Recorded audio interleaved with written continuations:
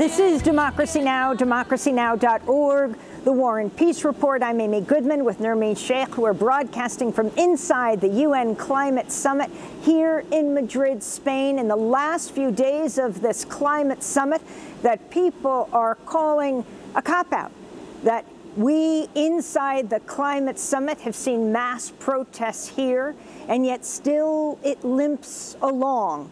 And outside, the number of people who are so affected by the climate catastrophe.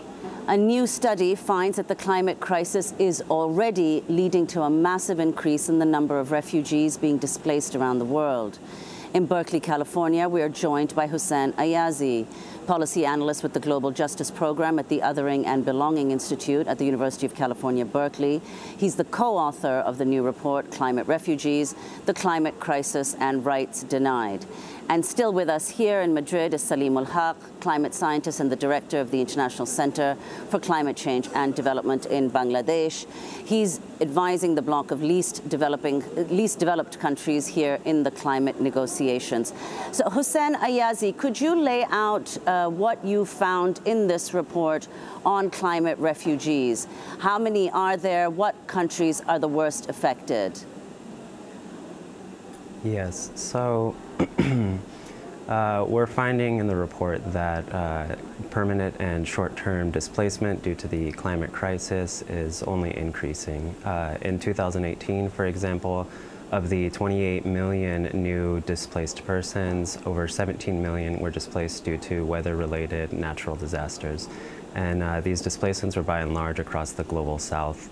One need only look to the droughts in Pakistan, the floods in India, in Nigeria, the crop failures and droughts in the Central American dry corridor that was behind the Central American migration caravan, the migrant caravan that dominated news cycles last year. And the second finding in the report is that although we generally refer to climate-induced displaced persons as climate refugees, this is actually not a legally recognized term, as in this is not a term within international refugee protections.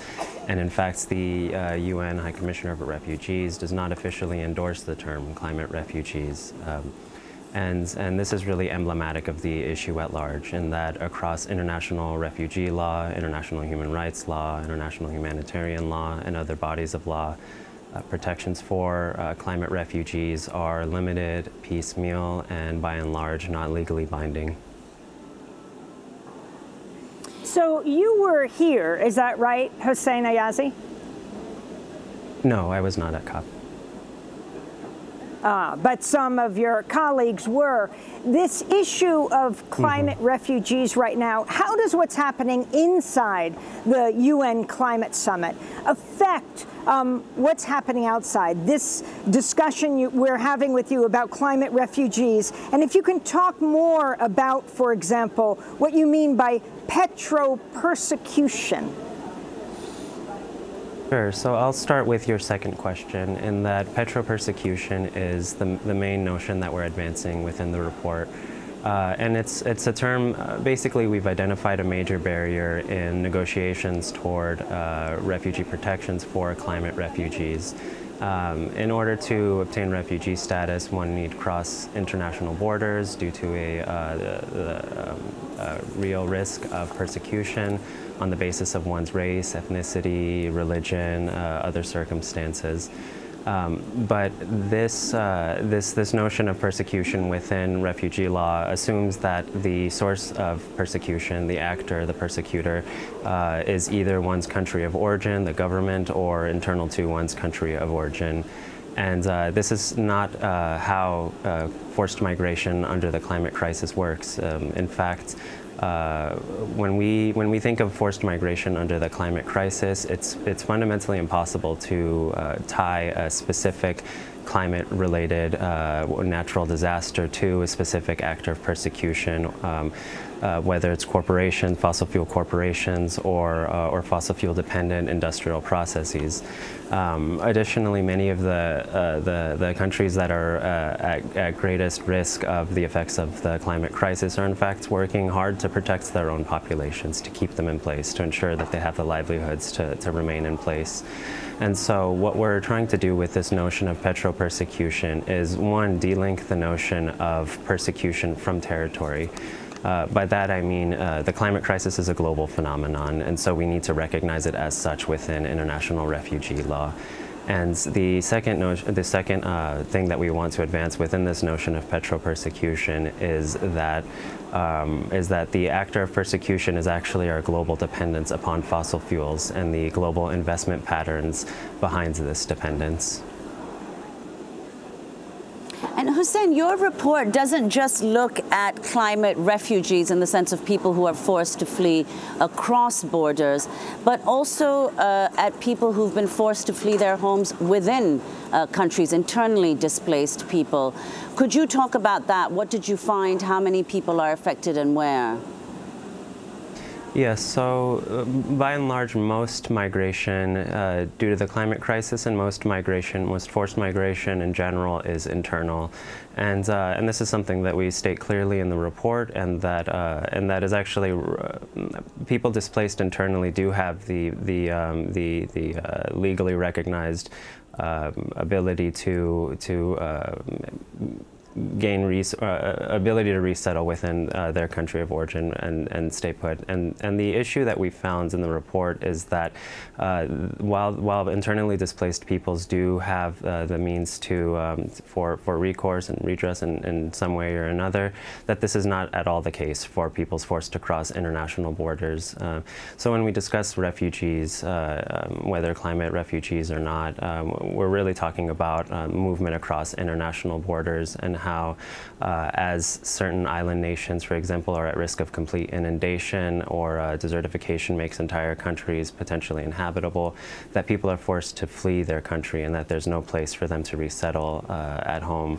And this is the major gap in international refugee law that we're shining a light on. And food refugees? Yes, so this notion of food refugees is one that we are using to define people or communities displaced due to growing food insecurity. And this can be due to a number of dynamics. This could be due to land grabs or natural resource grabs, seed monopolies, international free trade agreements, basically what people might describe as the corporate food regime or corporate food system. And this structural vulnerability that communities face as a result of this larger system actually intersects with the climate crisis, in the sense that natural disasters exacerbated by the climate crisis force people force already vulnerable peoples to search elsewhere for sustainable livelihoods. And so while we recognize that the term climate refugee is different from food refugee, the two are really interrelated and need to be recognized as both distinct categories, yet fundamentally inseparable. Very quickly before we end, Saleemul Huq, this year we're in Madrid, Spain. Next year, Glasgow. What do you expect to happen in this time? Or does it even matter what happens here? Is it the action in the streets the only thing that makes a difference, like the young climate activists by the millions going on school climate strike, demanding that their leaders pay attention? I think it still matters. I think it does matter, because this is where the leaders are. This is where the leaders are negotiating. They have to listen to their own kids who are out on the streets shouting at them and telling them that they're ruining their own kids' future. So we are still hopeful that they will listen. Between now and Glasgow, we hope we'll get a result in Madrid that will, on the particular issue that I'm concerned about, get a funding mechanism for loss and damage opened up for discussion, which we can come back to in Glasgow and see whether or not we can actually make it happen. We're not asking for it to happen here. We're asking for it to be allowed to happen next year in Glasgow. we're hopeful that we might get that. Well, we want to thank you both so much for being with us. Saleemul Huq, climate scientist, director of the International Center for Climate Change and Development in Bangladesh, and Hossein Ayazi, policy analyst and co-author of the new report, Climate Refugees, the Climate Crisis and Rights Denied. We'll link to that report at democracynow.org. That does it for our coverage right here on site at the 25th United Nations Climate Change Summit. We want to say special thanks to our crew right here in Madrid, but we'll let them speak their own names in their own words. Pablo Fernández. Antonio Herrera. Irene Briones. Jesús Parreño. Carlos Vargas. Luke Mylander. Ramón Ausán. Daniel Gómez Núñez. And thank you also to the crew who helped us with our live crew last Friday from El Cumbre, Social and Climate, Ana Galatea Marina Panuelas and Daniel Vasquez, and to the Democracy Now! Crew here on the ground in Madrid, Libby Rainey, Carla Wills, Nermeen Sheikh, John Hamilton, Hani Massoud, Sharina Nadura, Laura Gottesdina, Maria Taracena, Julia Thomas, Adriano Contreras, Dennis Moynihan, and Maria Carrion. Special thanks to Julie Crosby, welcome back, and to Miriam Barnard. And a very welcome to the world to Maliki. I'm Amy Goodman with Nermeen Sheikh.